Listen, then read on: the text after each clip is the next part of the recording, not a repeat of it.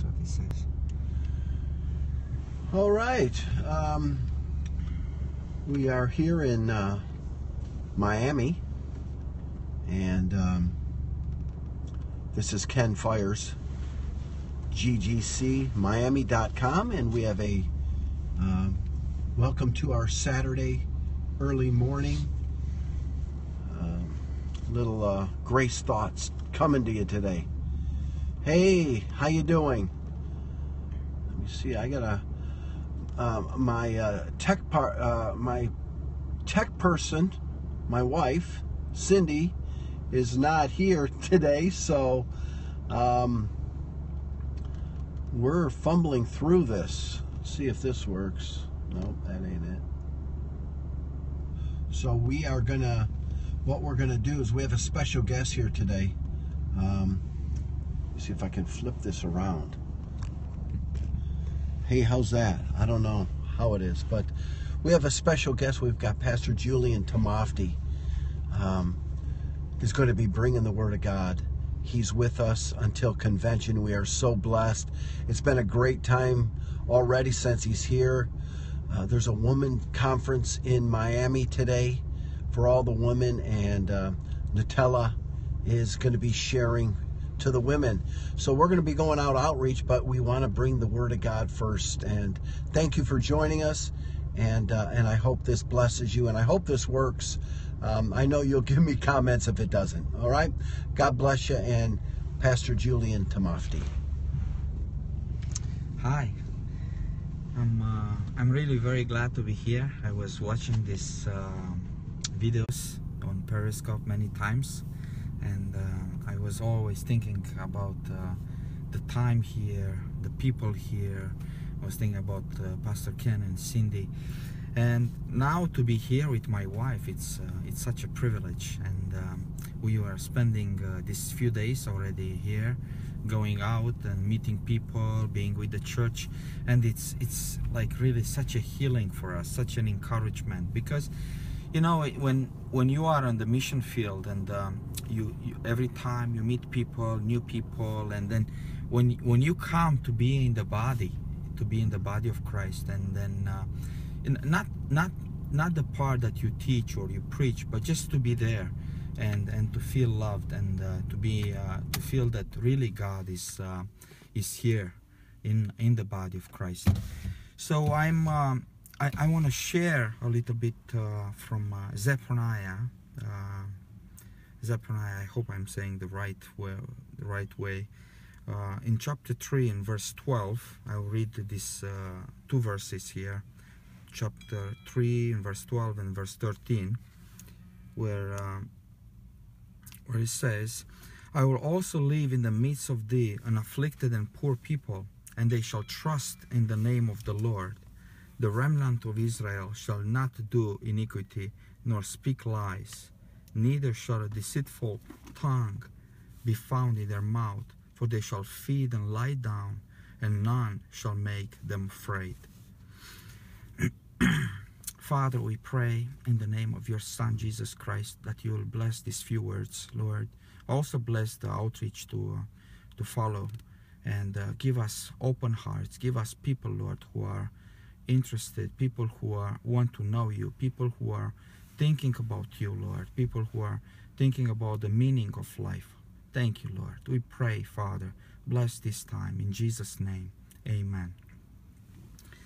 And I was thinking about that. What does it mean when it says here that I will live in the midst of the afflicted and poor people? And like in the Western world, there is in Western Europe, God gave me the opportunity to go and to minister to some places. And what it was interesting for me was that people said that I have everything. Why I need God? And I was so sad in my heart first, but then you know, I went to other countries like Ukraine and Moldova, and then I could see the people there. They were very poor, but in the same time you could sit with these people and talk to them maybe for hours. And it was very interesting, and I thought, okay, what is the difference? You know, these people have everything but actually have nothing, and these people have nothing but they have everything. And it was very interesting to look at that and to see that people, like when I was in Moldova, God gave me this promise, and he said that it's actually in James chapter 2 verse 5. Hearken, my beloved brethren, had not God chosen the poor of this world, rich in faith and heirs of the kingdom, which he had promised to them that love him.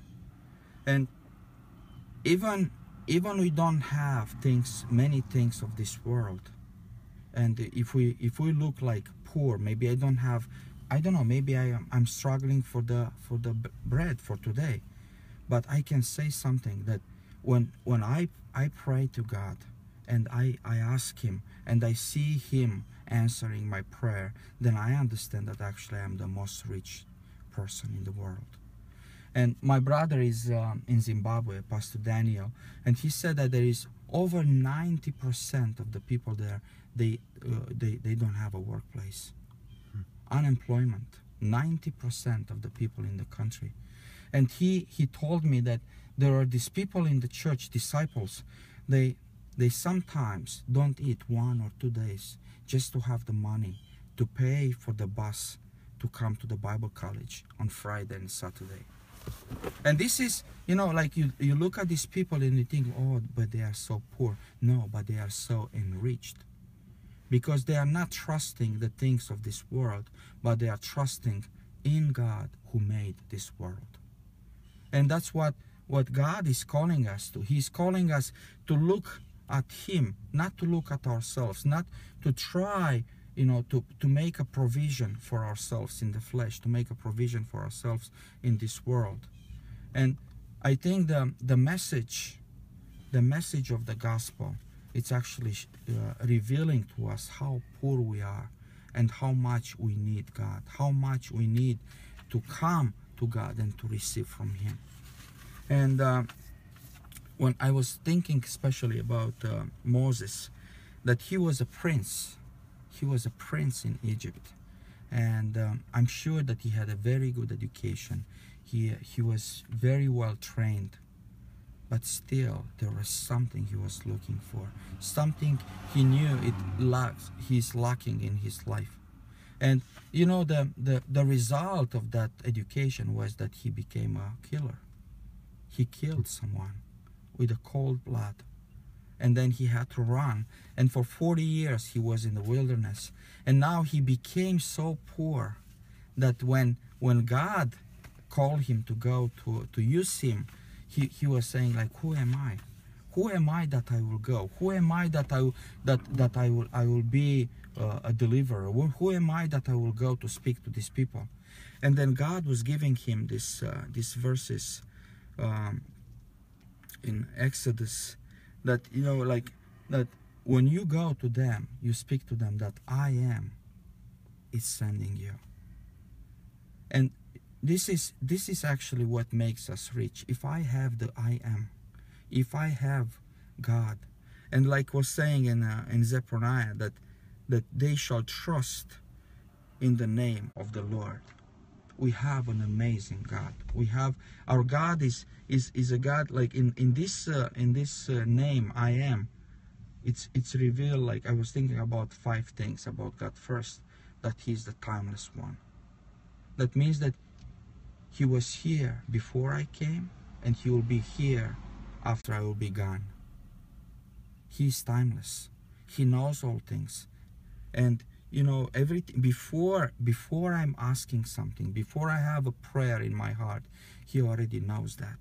And he wants to help us. And we know in Hebrews chapter 13 verse 8, it says Jesus Christ is the same yesterday, today, and forever. He didn't change. And when I live in this life and I trust in his name, then he is going to come to help me. He will come to take care of me. So he is the timeless one. Then the second one, what I was thinking about, is that he is the life source. Yes, I am poor, I am poor, but I trust him. And I know that actually it says in John chapter 10, verse 10, it says, the thief comes not, but for to steal, to kill, and to destroy. I come that the sheep might have life, and they might have it more abundantly. And this is our God. I am poor, but I trust him. I'm looking for him, and he gives me life abundant. That means that even if I don't have anything, still I have a heart full of joy, because I trust in him and I walk with him, and I know that he will supply for me everything what is needed. And then the third part is that the nature and the essence of God is going to live with me. You know, I don't have love, but the Spirit of God brings the love of God in my heart through the Holy Spirit, right? That's what God is giving to me. And when we think about Abraham, Isaac, and Jacob, you think about a liar, you think about a passive person, and then you think about a deceiver. But what God made out of them, you know, people of faith. All these names are in Hebrew chapter 11. In all these people who walk by faith with God. And you see, they are not perfect, but the nature of God was actually, they became partakers of the nature of God. And that's what God is giving to us. That we are poor, but actually he gives us his love, he gives us his peace, he gives us his joy. And when we believe in him, rivers of living water shall flow out of us. And the fourth one, omnipresence. That it says that Emmanuel, God is with us, right? In Isaiah chapter 9 and verse 6, that he is not only a man who came here and he gave his life for us, but it says here that he is wonderful, counselor, mighty God, everlasting Father, the Prince of Peace. He is with us. He is here in my situation, and he takes care of me in everything. And then the last one, he is immutable. There is no change. Nothing can change his attitude toward me. Not my sin, not my unfaithfulness, you know, nothing. But he will remain faithful toward me. He will continue to love me. And he will continue to provide in any kind of situation. And he, like Pastor Ken was speaking, and that he starts the work on us, he is going to finish it. In Philippians chapter 1 verse 4, I think, verse 6. And you know, this is our God. That we poor, but in him we are rich. We are weak, but in him we are strong. That now we live this life, it's not our life, but we live through Jesus Christ. And Christ lives through us in this world. And that's what people need to see. And I just go back to that verse in Zephaniah, where it says that the remnant of Israel shall not do iniquity, not speak lies, neither shall a deceitful tongue be found in their mouth, for they shall feed and lie down, and none shall make them afraid. Imagine that. Imagine that it says that they shall feed and lie down. You know what is that? Rest. We rest in him. And nothing shall make me afraid. I'm not looking at my situation. I'm not looking at my circumstances, but I look at him, because he is with me. He is the I am.